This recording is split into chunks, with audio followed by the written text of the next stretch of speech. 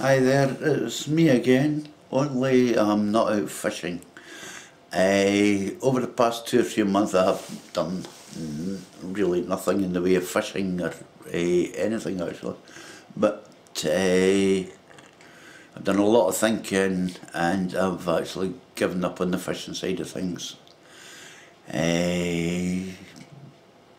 Partly because I've just lost interest, and partly because of health reasons. I'm not as fit as I think I am.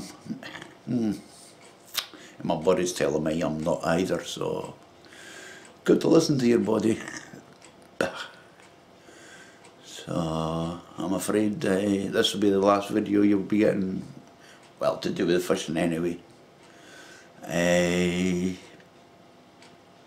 be other stuff going up, but nothing to do with fishing at all. I'd just like to thank everybody that's subscribed to the channel. I thank you all.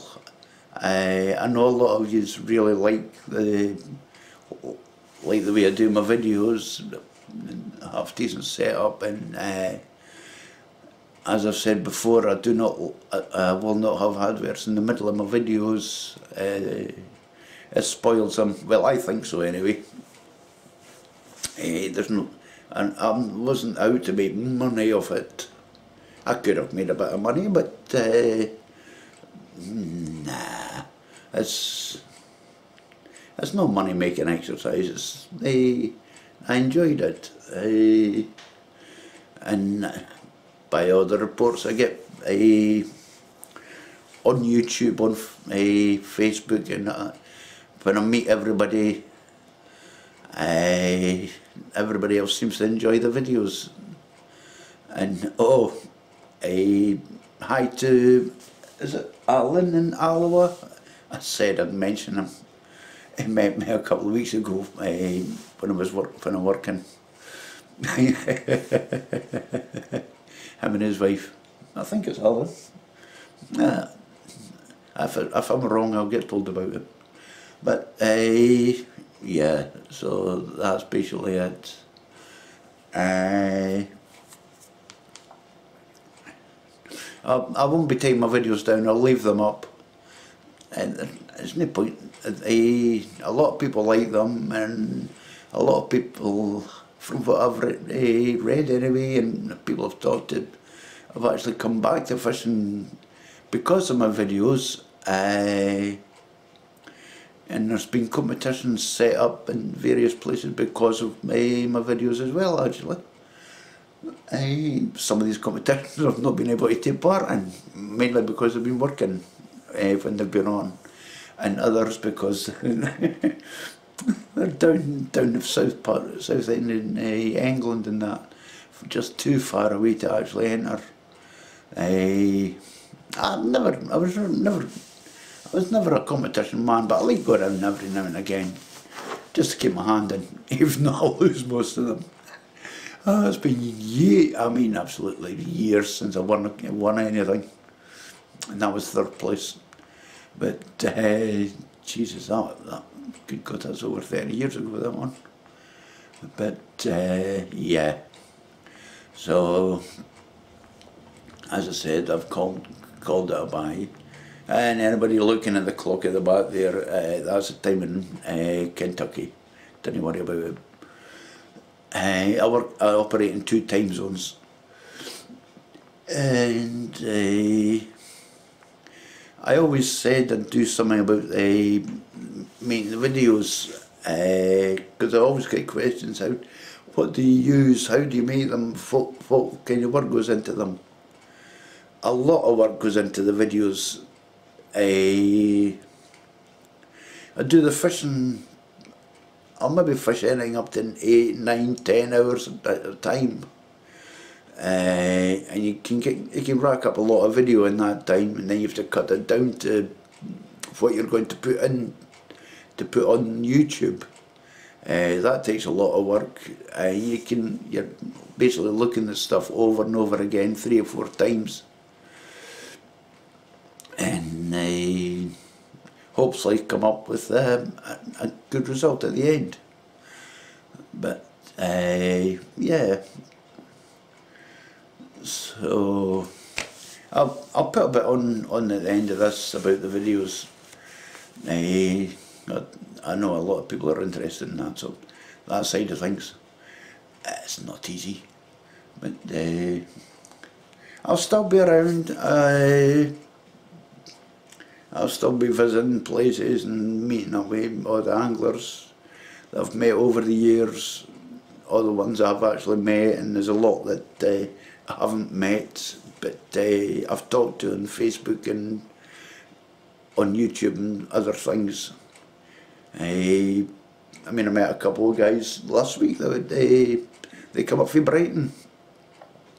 They've seen all my videos and everything, and they loved, they liked them, and they actually met me, and they were happy about that. So yeah, and I got some bait as well. They were kind of short on the bait side of things, so I took them to some bait.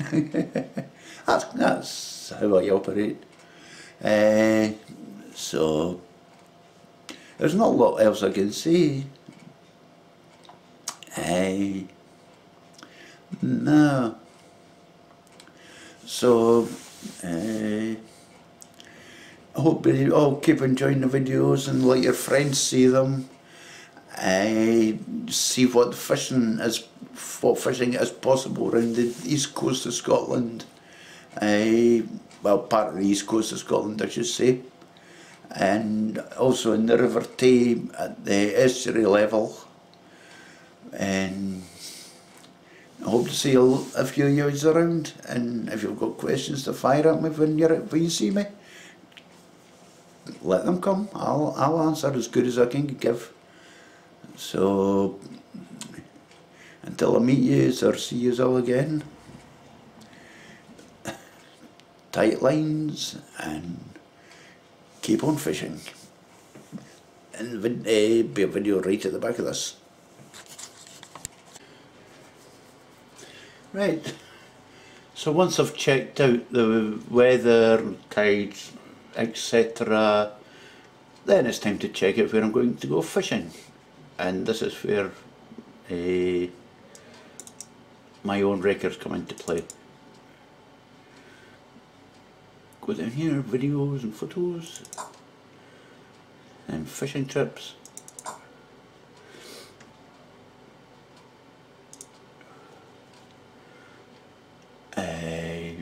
Fishing trips, and as you can see, I keep a record of a lot of the places that I go fishing, where I've been fishing. It's limited to the past 4 or 5 years, maybe 6 or 7, and 1 or 2 feet further back. I lost a lot of this stuff. I used to keep it all in books and that, but from years ago, but I've moved 2 or 3 times, and my books accidentally got put into the bin, so I lost a lot of information for years ago. So as I say, got stuff basically up to 6 years ago. I've got some older stuff than that I had in other wee books, but yeah, keep a record of everything everywhere I go, all the fishing trips. And if I'm going fishing the next day and want to know what I caught, well, let's see. This video marking here shows that I've made a video of it. So let's see. Let's say I'm going to Methil Docks and say it's the seventh month. As you can see, there's photos of all the fish. 3 photos of each fish, taken in rapid succession, so I don't have the fish out of the water too long. So if I take 3 photos, I get 1 good photo out of each one. In here you'll find the report. That didn't come up right.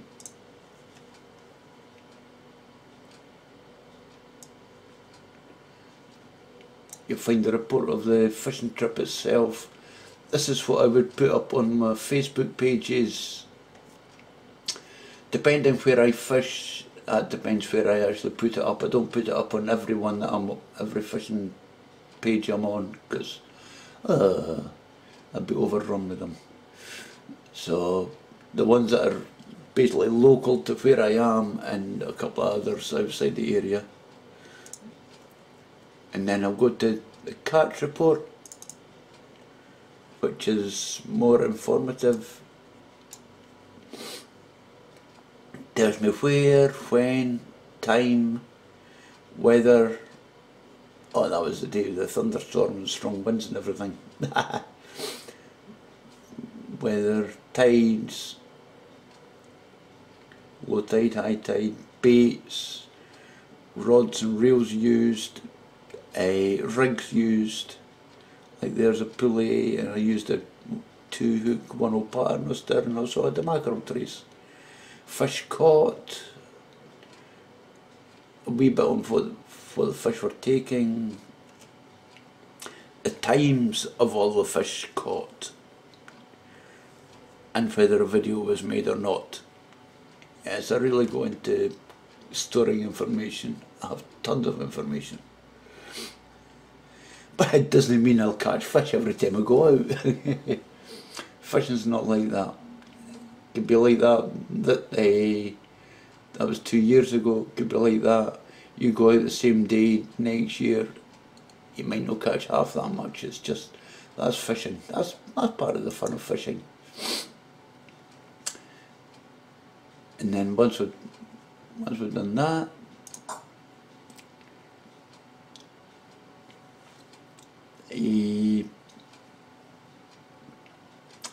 and it's time to make the video.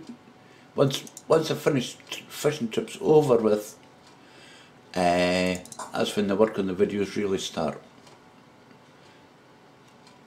Let's see. Where's that methyl dogs one?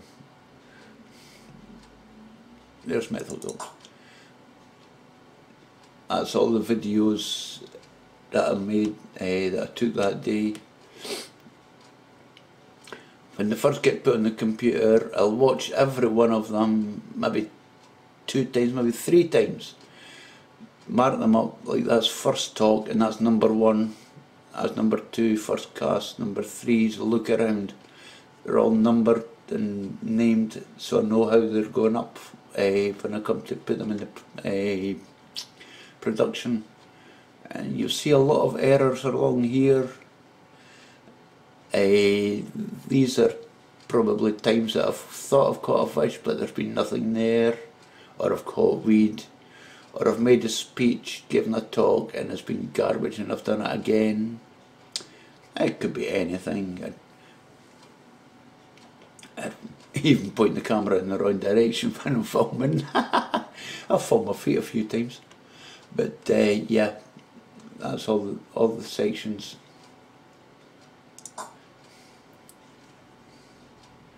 And once I've got all that done up, I'll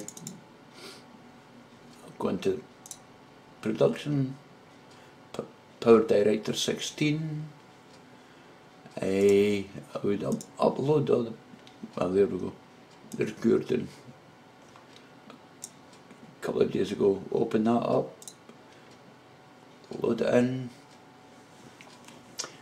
and then normally everything would be numbered, named, so know what to just grab and drop, grab and drop, grab and drop. This is a fishing trip I had a couple of days ago,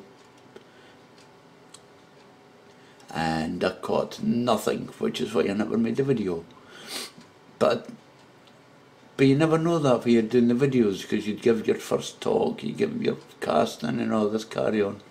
You never know whether you're going to catch fish or no, so you still do all the video stuff, even though it would just be wasted. I'll never see the light of day again.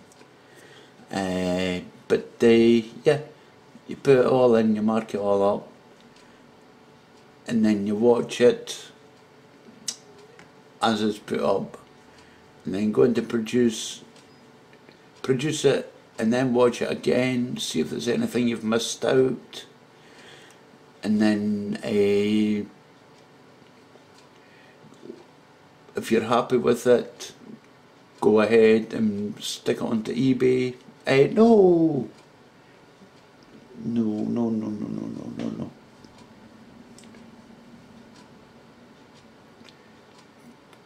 Fuck.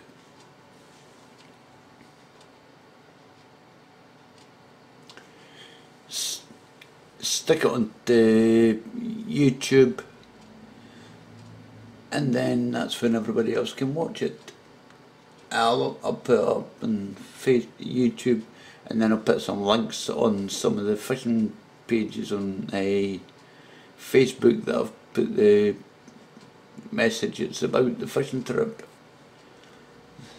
So as you can see, it could take an hour and a half to 2 hours to actually make this video, depending on how much video work I've got on it.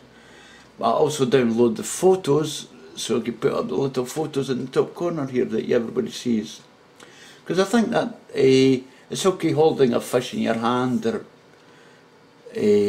people seeing you taking the fish out of the water, whatever. But when you see it on the box, against the measuring tape, that gives you a better idea of the size of the fish, whether it's just 2 inch long or longer than the box or what. That gives you a better impression of the actual size of the fish, which is why I put that up there. And my voice is going. So there you go. As I say, I can watch it maybe 3 or 4 times before it actually goes up. And once it goes up, that's when all you guys can see it and make your comments. Hopefully good ones, and I don't mind. Constructive criticism is always welcome. And that's that. No, I've not made a video, so I don't need to save anything. And that's how we got on with the video work.